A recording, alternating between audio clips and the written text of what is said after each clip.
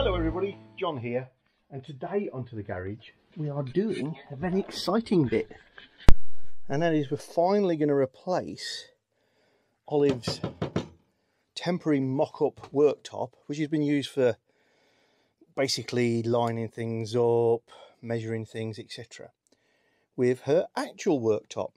And that's going to be a piece of beech, 27mm thick, routed into a ball nose at the front like the table, and that's going to go from here to here, and then there's going to be a narrower section at the back that lifts on these rather nice hinges, which are basically going to pull the thickness of the wood away from the back edge and hold it in place in a vertical position to make a really good access for this compartment here. So this will be quite a transformative moment. It would also mean I can start working on installing the cooker and sink rather than just placing it there, and the whole thing will start to come together.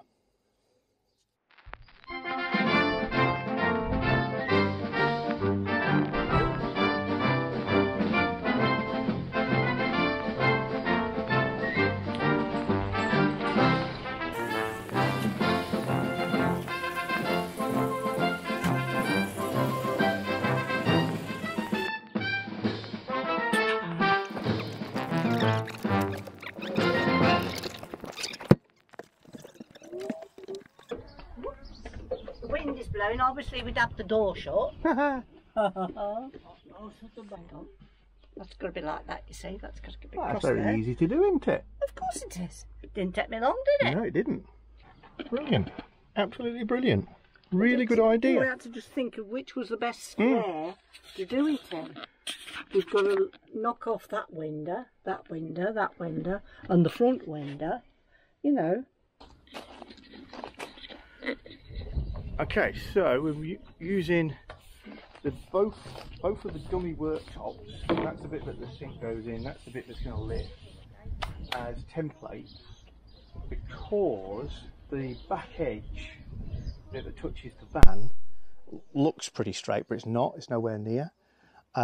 So if we want to cut this as one big piece and then slice it through, which we do, we need to get that shape right. And the reason for wanting to slice it through after we've got the shape is if I put a route around here and along here, I want to be able to slice through. If I slice it after, the way the router works, it's going to leave a not nice join in this corner. So that's the plan anyway. So what we're going to do now is try and lift the big heavy worktop onto this, which I'll put the brakes on in case we drift off, and we'll have a go. That's one brake.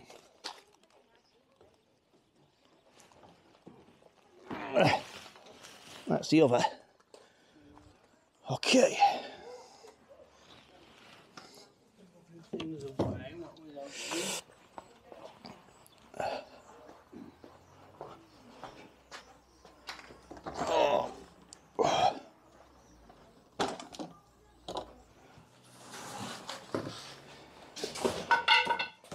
Now we did decide on a top and a bottom for it, and I can't remember which it was. I think this might be the top.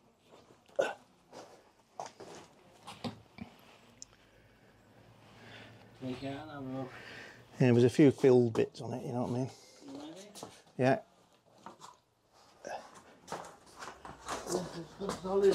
Well, it was obviously 3 foot longer before we took the table off it.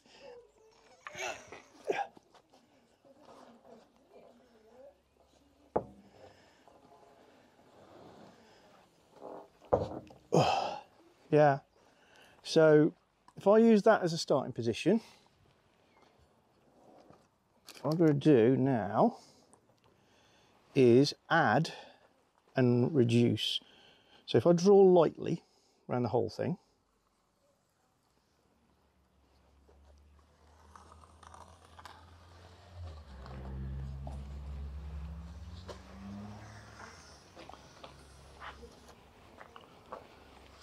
Good thing about routing it after, it don't matter if you chip the edges a little bit.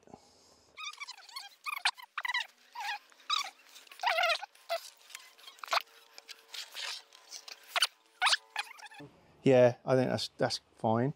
So we pick this up. You can go there for a mo. If I pull the drawer out, it can sit on that. So what we've got to do,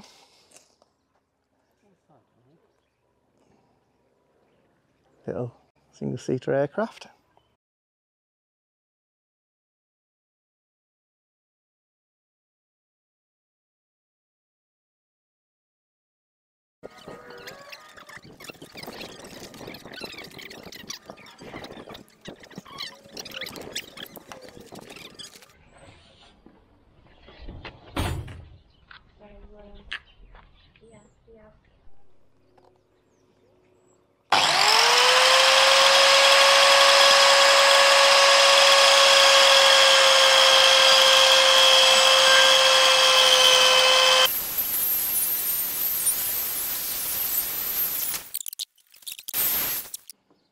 Thank you.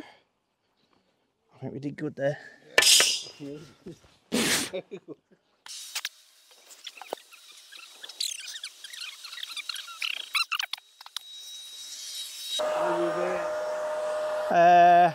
The one closest, that's it.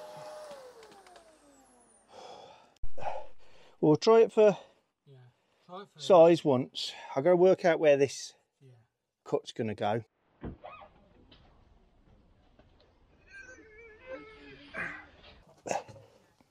See, this can go all the way now. Yeah.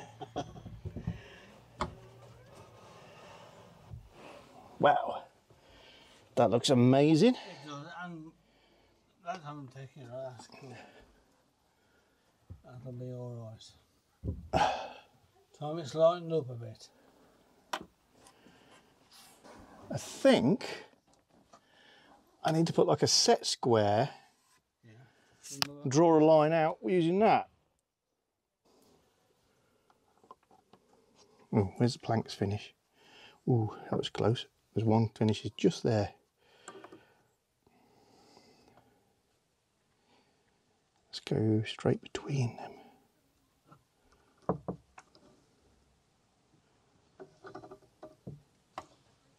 So what you cut is alright on the... I'm going to put a slice through the join between two, just so that, it, you know, obviously it'll cut both sides.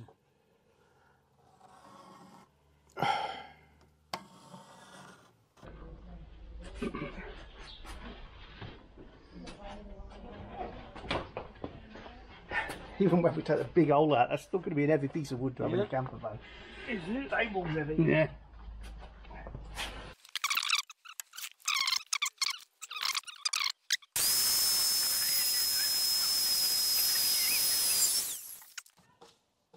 Brilliant. Alright. Brilliant, brilliant, brilliant. That's left a nice neat edge on that one. I'll go here, I think. It's quite a flange, well, it's 5mm on the cooker, so ain't gonna be perfect.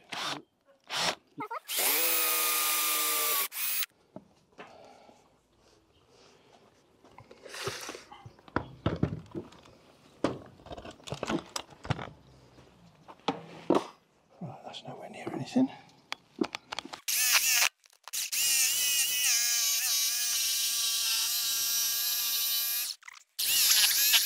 I don't know what's going on. It's a bit difficult just there. Yeah, Might be a knot in it. I'll get it there. Cool. I can go up here. Cool, we're getting a bit too much sun, I think, today. Yeah. Let me get my weight on it. Okay. Is your knees okay on there? Yeah, alright, I'm smooth.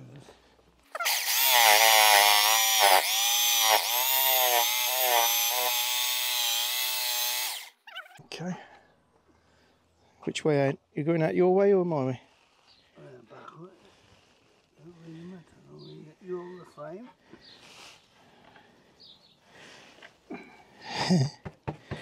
That's where you find out. Way, I think. Cut's a bit tapered.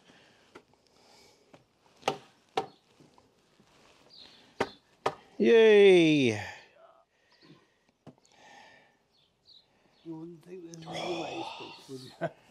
£100 worth of Beech reduced to that. Well,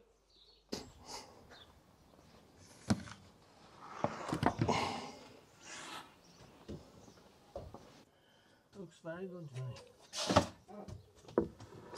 There's the other bit. Yeah. That looks great. Well done. You've done a Thank good you. job. Very well That done. is going to go great. That's turned out okay, that. Yes, that looks all right, honey. That's okay. Very good. Oh.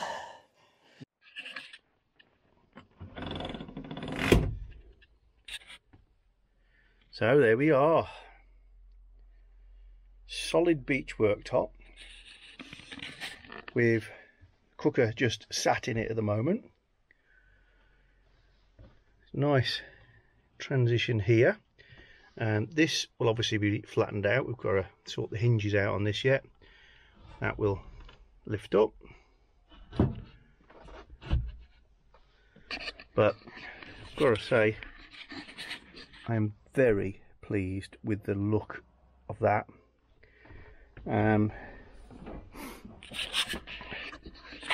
It's still raw, as in it needs some Danish oil or something like that on it, and hopefully that'll bring it down more or less to match the faux beech of the tambour door. But it shows what you can do if you put your mind to it, and that will last the lifetime of this van very easily. If you like the video, guys, give us a thumbs up, give us a comment, and if you want a To The Garage sticker, get on over to our shop at www.tothegarage.co.uk.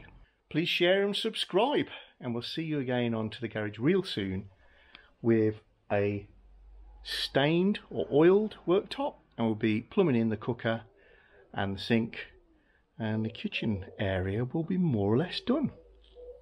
Time to roll her outside, start looking upstairs and dealing with the mechanicals. Yeehaw!